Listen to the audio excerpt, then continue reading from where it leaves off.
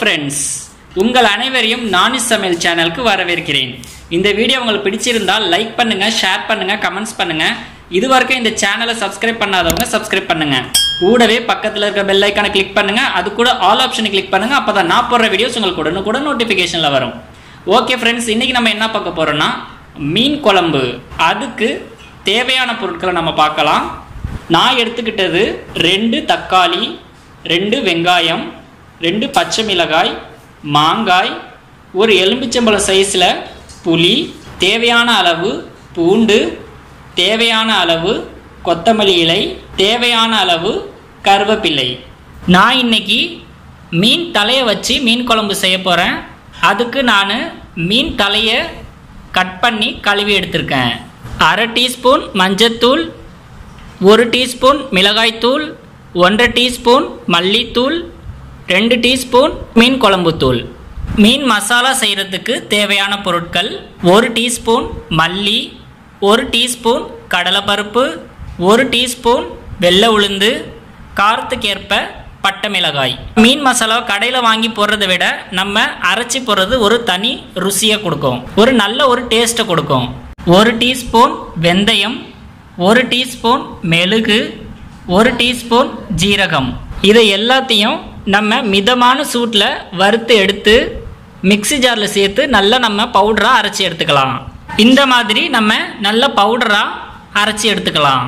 தேவையான அளவு தேங்காய் துண்டு, 2 தக்காளி, 2 வெங்காயம். இதை எல்லாத்தையும் நம்ம மிக்ஸி ஜாரில் சேர்த்து நல்லா நம்ம பேஸ்ட்டாக அரைச்சி எடுத்துக்கலாம். தேவையான அளவு சன்ஃப்ளவர் ஆயிலை சேர்த்துடலாம். எண்ணெய் சூடாயிருச்சு, நம்ம கடுகு சேர்த்துடலாம். கருவேப்பிலையும் சேர்த்துடலாம். நம்முடைய வெங்காயம் சேர்த்துடலாம். இது நல்லா நம்ம வதக்கிக்கலாம். வெங்காயம் நல்லா வதங்கட்டும். பச்சை மிளகா, பூண்டு 2ஐயும் சேர்த்துடலாம்.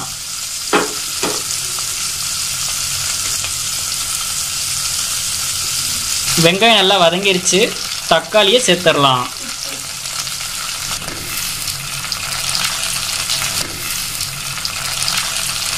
தேவையான அளவு கல் உப்பு சேர்த்துடலாம். இது நல்லா நம்ம மிக்ஸ் பண்ணிடலாம். நம்முடைய தக்காளி நல்லா வதங்கட்டும். நம்ம எடுத்து வச்சிருக்கிற மசாலாவை சேர்த்துடலாம். இதை நல்லா நம்ம மிக்ஸ் பண்ணி விட்டுடலாம்.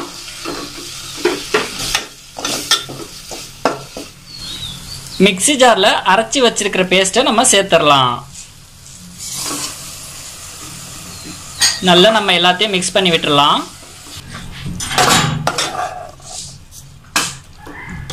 ஒரு எலுமிச்சம்பழம் சைஸில் புளியை நான் ஊற வச்சுருந்தேன். அதை நல்லா நான் புளிக்கரைசலாக எடுத்திருக்கேன். அதை நம்ம சேர்த்துடலாம்.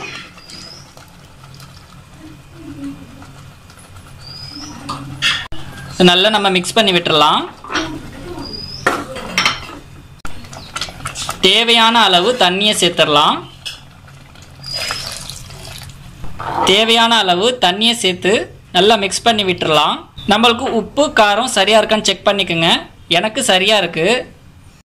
மூடியை வச்சு மூடிடலாம்.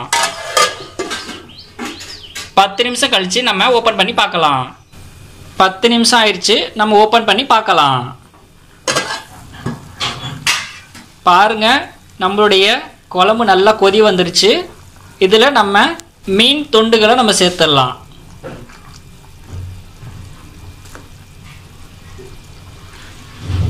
நம்ம மூடியை வச்சு மூடிடலாம். மூடினதுலேருந்து ஒரு 10 நிமிஷம் கழித்து நம்ம ஓப்பன் பண்ணி பார்க்கலாம்.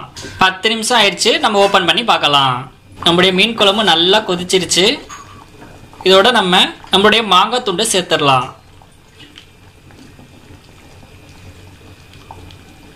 நம்ம மிக்ஸி ஜாரில் அரைச்சி வச்ச மீன் குழம்பு மசாலாவை சேர்த்துடலாம்.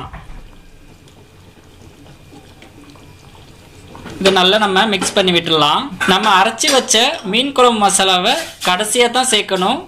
ஏன்னா அப்போ தான் நம்மளுக்கு ஒரு நல்ல ஒரு வாசனையை எடுத்து கொடுக்கும். இதை நம்ம சேர்த்ததுலேருந்து 5 நிமிஷம் கழித்து நம்ம ஸ்டவ் ஆஃப் பண்ணிடலாம்.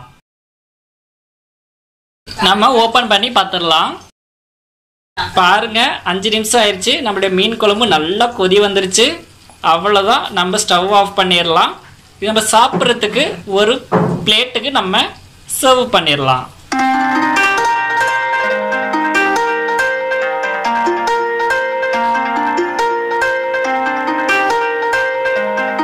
பாருங்க, நம்மளுடைய மீன் குழம்பு ருசியா சாப்பிட்றதுக்கு தயாராயிருச்சு. இதே போல நீங்களும் உங்க வீட்டில் செஞ்சு பார்த்துட்டு கமெண்ட்ஸ் சொல்லுங்க. மறக்காம இது வரைக்கும் இந்த சேனலை சப்ஸ்கிரைப் பண்ணாதவங்க சப்ஸ்கிரைப் பண்ணுங்க. கூடவே பக்கத்தில் இருக்கிற பெல் ஐக்கானை கிளிக் பண்ணுங்க. அது கூட ஆல் ஆப்ஷனை கிளிக் பண்ணுங்க. அப்பதான் நான் போடுற வீடியோஸ் உங்களுக்கு உடனுக்குடன் நோட்டிபிகேஷன்ல வரும். ஓகே ஃப்ரெண்ட்ஸ், இன்னொரு வீடியோ நான் உங்களை சந்திக்கிறேன். பாய்.